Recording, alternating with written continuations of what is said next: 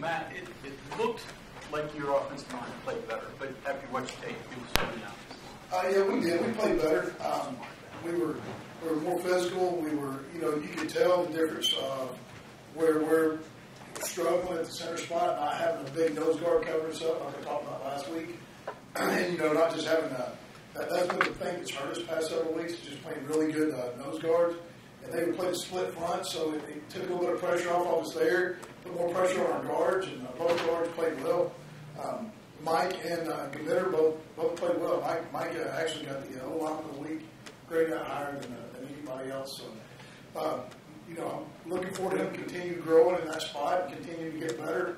He worked his way back into a starting role, and it really helped that those guys played well. The tackles played well outside. So we stayed on our blocks better, not where we want to be yet, but the run game was definitely helped out Dave get a little bit in the throw game.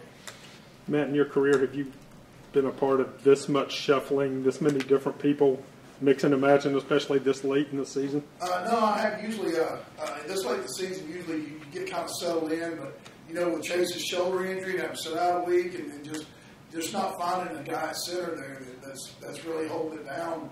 But like I said, Chase played much better, but, you just got to do what you got to do. You got to try to get the best five out. You can't just keep putting the same thing out there and expecting a different result, so we had to change some things up, and, obviously it showed. We played much better, so hopefully we just got to continue. With Bryson, is part of it even more nasty? I know you talk fundamental technique, but is there a nastiness that he needs to? Well, it's really just the overall. I mean, he's fine there. It's just the physical side. He's young. He's a redshirt freshman. He's not, playing this league, especially. You got to look at who we played over the past. The kid from Iowa State, he's a redshirt senior. The kid from Baylor. I mean, you saw him the other night. He was the center, the All-American center from Oklahoma. I mean, they were battling all night long. So you look at, the nose tackle from Oklahoma is going to be a draft guy. But he played over a series of 5 weeks every week versus an older guy, a redshirt senior that was really strong, that was a really good player, and he just struggled from a standpoint of not being strong enough yet. And he knows that, and he battled, and that how hard he works and how bad he wants to play is not an issue. He's just not ready yet. I hate that we had to put him in that situation, but we had to. Do you think this unit would have fared a little better throughout the season had you actually run into an even front before? Oh yeah, no doubt. Because that was our weak point, was the middle, was the center position from the standpoint of being a position that's matured where we want it.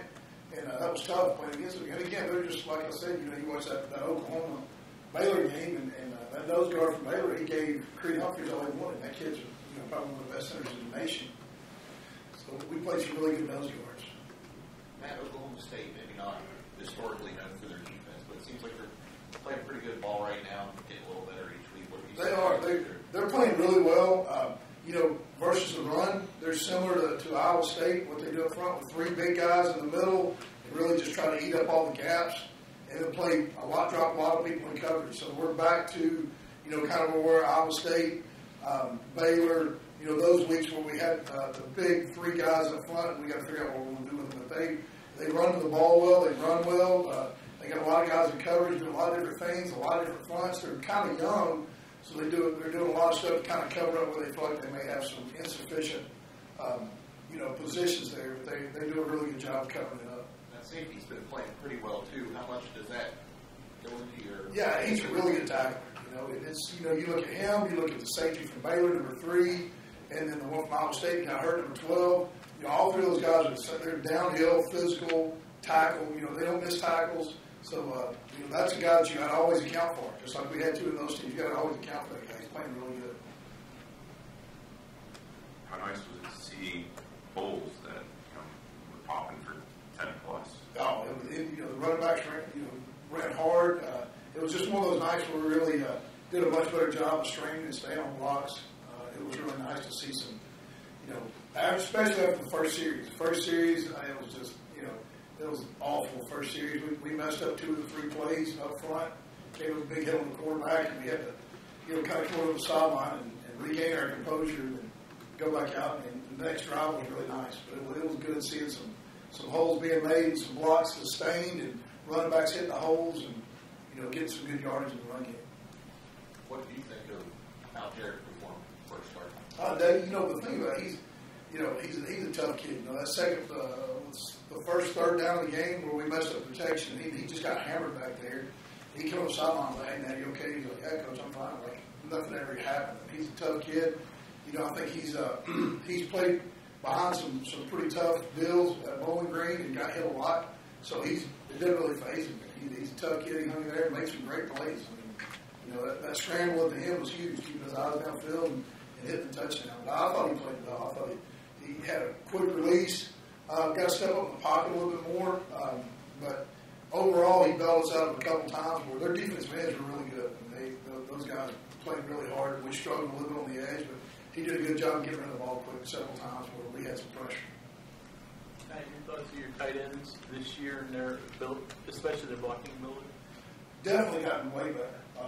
O'Loughlin has gotten, and it's one of those things where he's been with me a lot this year, working more drills and working shoots, just because he's never really played that position from a blocking standpoint. He's always a stand-up receiver, and he has come many miles this season with how much better his technique is and how much better his hand placement and all those things.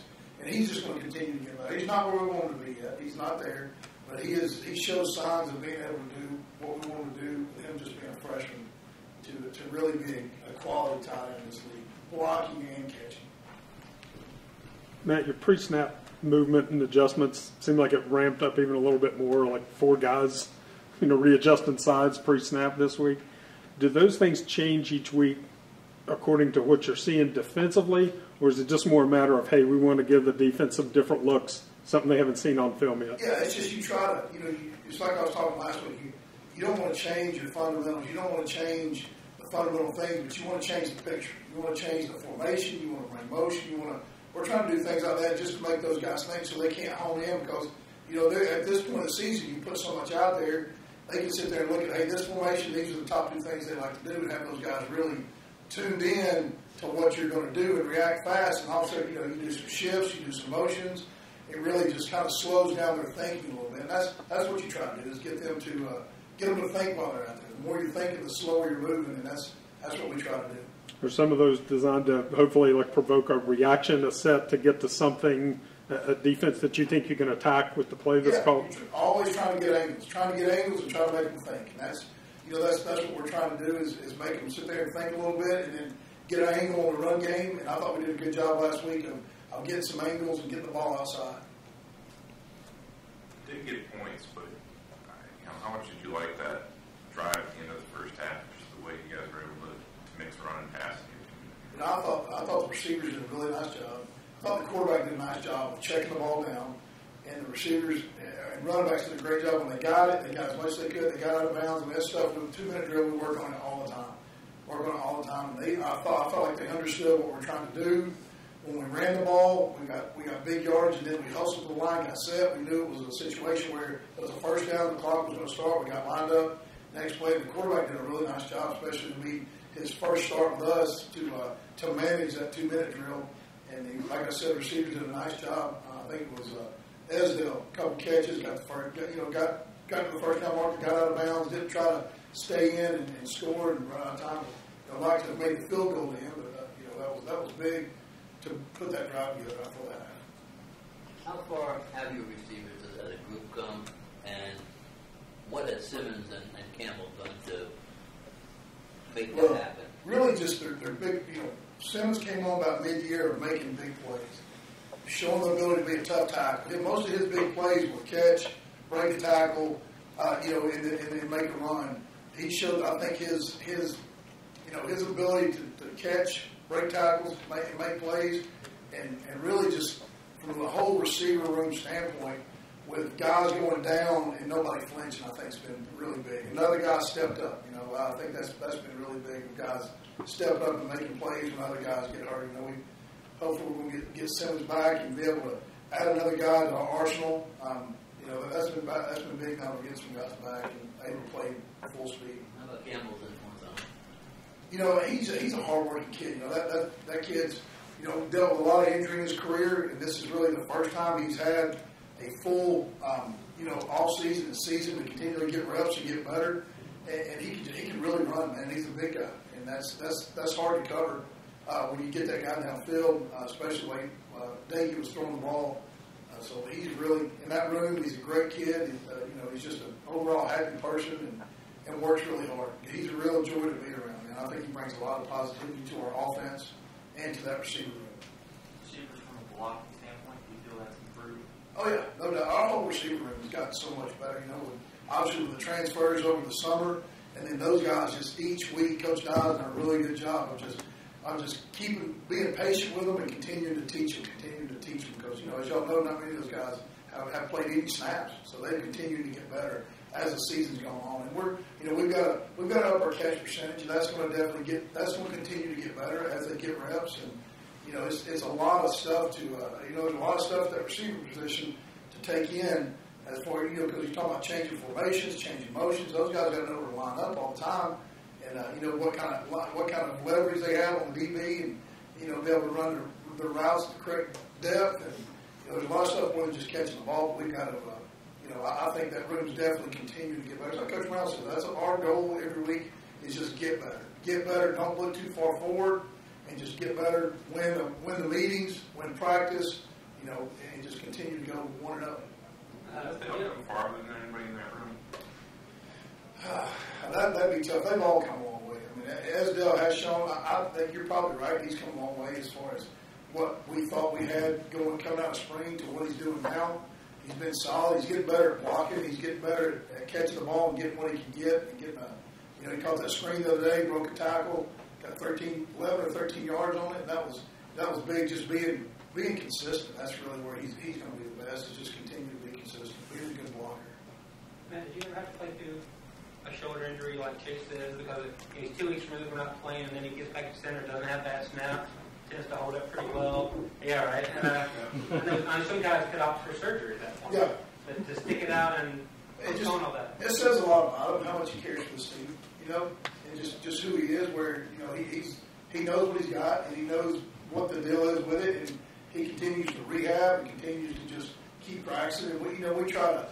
Where I can on the field, I try to not put him in situations where he can hurt it more, as far as practice every day. But yeah, I think it just says a lot about what kind of person he is and how much he cares about his teammates and don't want to let people down.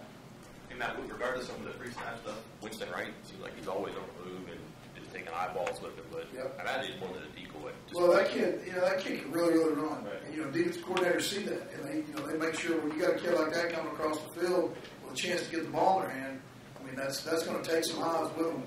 We got to make sure to keep him in the game plan. He's a guy that we try to give him the ball several times to see if he can catch that edge, as you guys saw in that kickoff return. He can really run. Okay, thanks, Coach. All right, thanks, guys.